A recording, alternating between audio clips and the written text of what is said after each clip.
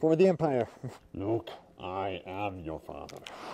See how we're doing duct-wise up here. Okay. Those two ducts alone allow for 1,000 cubic feet of air each. The attic's pretty warm today. Hey guys, Will Yarbrough here. Today we're going to a house in Edmond to look at an HVAC system. Our technician was over there earlier today and found a restriction in the coil and their unit was froze up. So we are going to give them a quote on replacing that system. Whenever someone's looking at this and they're going, well, I just have a restriction in my coil. Do I really need to replace the whole system? And there are times where you can just replace the coil. But in this instance, in particular, the unit was from 2008. And so all the warranties had already expired and the customer specifically requested a quote to replace. The customer's really wanting to see what a replacement would look like. And two, to go with a more efficient system so that they can save money on their utility bills. We're always gonna give people that option. So here we are at the condenser. It's an outdoor condenser. This is where all of the refrigerant comes and the compressor condenses that refrigerant down. It releases the heat here to send the refrigerant back to the coil so that it can grab more heat inside the house and bring it out here and provide cooling for the house. So originally our technician found a restriction in the coil, which is gonna be inside. So it's not out here, but what's important is to see the tonnage on the air conditioner. So that way we know what size the system is, and that way we're not shortchanging any cooling capacity on the inside when we go with the replacement. So I'm gonna check the tonnage, check the wire size, check the refrigerant lines to make sure there's no kinks, and we'll go from there and move on to the coil. So right now I'm looking at the model number, and so it's a 60,000 BTU. So that tells me it's a 5-ton. So that's great. So next I'm going to check the wire size, which is on that disconnect over there. But you always want to be sure your wire size is the right size because you've got a minimum ampacity and a maximum. You don't ever want the wire to over amp. And so this is a 5-ton unit. It's been operating since 2008. I don't anticipate there being any issue, but I always double check. So on this disconnect, the wire size is number 8, which will carry 40 amps, which is for a 5-ton is perfect. So I'm just getting pictures to verify. The whip that connects the condenser to this, and then the wires coming out of the wall that connect it to the breaker box. So we are great. I'm gonna mark my wire size here.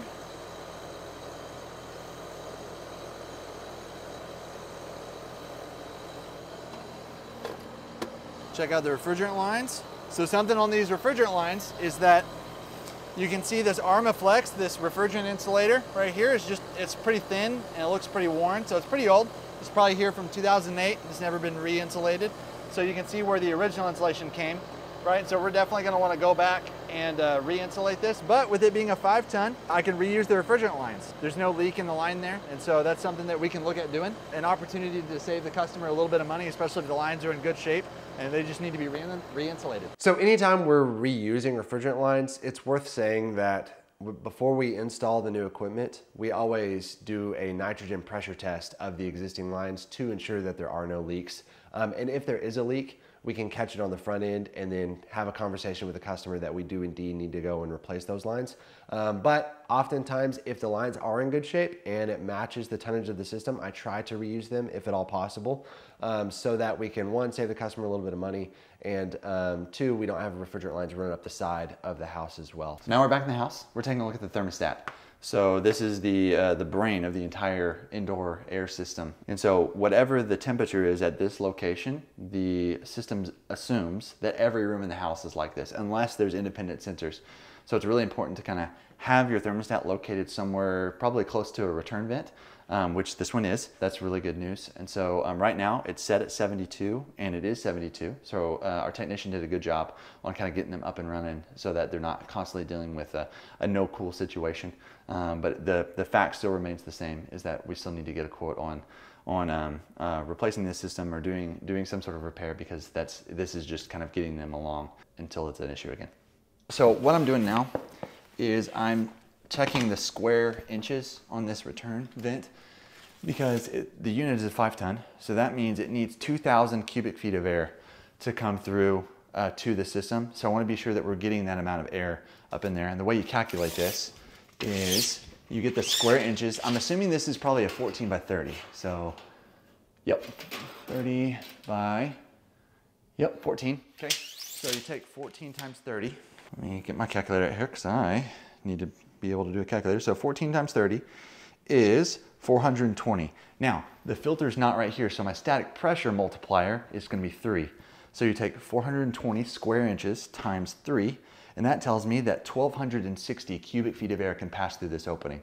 So that's really good, especially for a 5-ton, and I know they have another one in the living room. Anytime you're sizing the system up for the house, the math involved with that is really, you're looking at the square footage of the house and the size of the system. No larger math than just division and multiplication. So you double 1,260 and you're over 2,000. So the unit is being able to breathe well. So that's super important for the longevity of a system, because when you have airflow restrictions, your blower inside your furnace has to work really hard. It'd be like going for a run and try to breathe through a straw. I know exactly what that feels like. I am struggling with some sinus issues right now, and so, you know, airflow restrictions are not good. So you always want to be sure your system is bringing in enough air to condition that air and being able to expel that air to all the rooms and rooms in the house. So that's going to be a really important issue to look at. So now I'm about to move in the attic to take a look at the furnace, the coil, and the ductwork. Something that's going to be really important to look at is on these return air vents is that the ductwork attached to this vent right here can accommodate the amount of air that we need for a 5-ton. So even though we might have enough room, you know, by math at this return right here, that ductwork, you know, the diameter of that duct, only so much air can go through a certain diameter of duct, making sure that that's breathing well as well, that we're not like restricted by the diameter there, but we're good here. So that's gonna be important to look at. Okay, so really a lot of times I run into ladders that are a lot more rickety than this one. This is a really good sturdy ladder, and it's really wide, which is nice to be able to move equipment up and down. Sometimes ladders can be narrow, and then you've got to come in and expand the ladder opening to accommodate a furnace and coil. Oh, I almost forgot. Excuse me, I gotta go get my mask. I was about to walk in there too. All right. One cannot simply forget one's mask. For the Empire. All right. All right. Oh, nice. Nice, nice, nice. So you can see there's no insulation above the garage. That's pretty typical. So this is really good. He's got an elevator system. That's really nice. You can bring boxes and stuff up and down. It's nice for our technicians and our service or our install guys to be able to move equipment up and down. Okay. Here is the existing system. Okay. Let's take a look at this. The coil is the right size. Super important. So you can see the pan here has got water inside. So you see this pan is rusted out. So it's going to be important to replace this. This float switch looks new, so that's going to be super important as well. So that way it doesn't fill up and they have a water leak over here all on their wood and down on their sheetrock. So that's going to be important as well. So let's take a look at the returns. Okay, so on this return duct right here, you can see it's a 16-inch. So this duct will accommodate 1,000 cubic feet of air. So we have a 16-inch over here. I bet we have a 16-inch right here. Gotta get around this one. I'm almost positive it's a 16-inch, but I just want to verify. Just those two ducts alone allow for 1,000 cubic feet of air each. So a 5-ton system is going to be pulling 2,000. So that's great. Pretty rare to go into a house and then the return is sized just right. A lot of times the return air, which is the air coming back to the system, is undersized and the supply ducts are oversized. There's almost too much. You know, so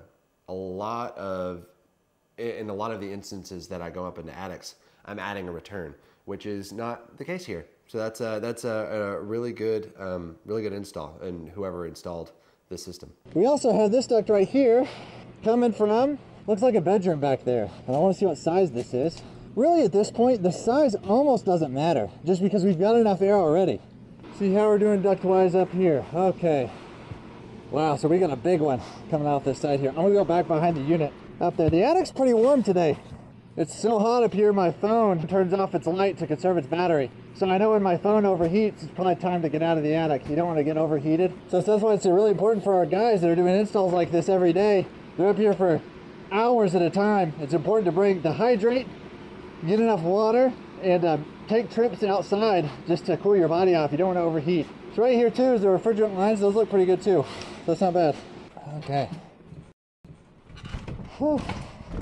Something that I want to go back and check is the unit has 2 ducts going on either side. I took a picture of one filter side, but it also needs to be filtered on the other side. So it's going to be really important to get that filter size and what's happening over there, because especially if there's not a filter over there, there needs to be one, because air is coming from 2 different directions. It's not coming into what's traditionally a return plenum, where it's just one box that feeds the entire unit. It's coming in from 2 different locations. I didn't grab a picture of the last filter that was up there on the other side of the unit, so I'm going to go grab that before I come back down and work up quotes.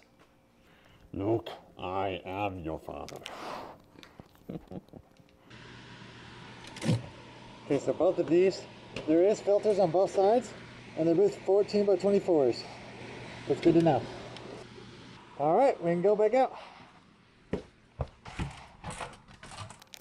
So check the other side. It was indeed filtered. They're both 14 by 24 filters, which is great. And so, so for this system, it's being filtered from 2 different locations. So it's always really important to check that, because anytime you have return air coming to the system, it's got to be filtered. So he's got just 1-inch pleated filters. And so we can take a look at either going back with what he's got now or upgrading that filtration system. So that'll be an option that I present to the customer. So what I'm doing now is I'm going to go put up my tools, and I'm going to go inside and build up a quote for the customer. We're going to talk about our options, and then after that we'll debrief about how the job went, what our prospects are, and go from there. Okay, all right, so we went over the options with the customer, went over about 4 variable speed options, 2 2-stage options, and a single stage option. I think everything went well. They just want a little bit of time to kind of talk about it tonight. I'm going to follow up tomorrow afternoon. That was specifically requested by the customer, and we'll kind of see if I can answer any questions and get them set up. Anyways, a really successful day.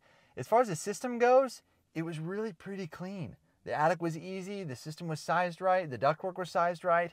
So this is about the best situation that you could hope for in a residential replacement system. So we'll give them a call tomorrow, see what they want to do, and go from there. Talked with the customer the next day. Him and his wife actually were really busy and didn't have a chance to talk about it again. So they wanted to push that out just a little bit more. So we're still following up, still talking about their different options and kind of what they want to do. The weather in Oklahoma is getting a little bit cooler. Still in active communication with them to kind of see how we can help them and potentially save them a lot of money on their utility bills. So it's about as simple as a replacement scenario that you could hope for. My name is Will Yarbrough with Yarbrough Sons Heating, Cooling, and Plumbing, and you can reach us at 405-309-3470. Have a great one.